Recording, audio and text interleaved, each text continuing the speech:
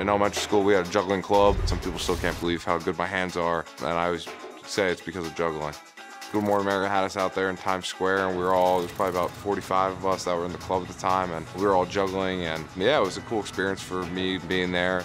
Stand-up comedy kind of came on. For about a month or two, I started jotting down my little skits that I had, and I performed about 2 shows. There wasn't a lot of people. But yeah, it was a cool experience to get in front of a mic, be able to tell jokes and make people laugh.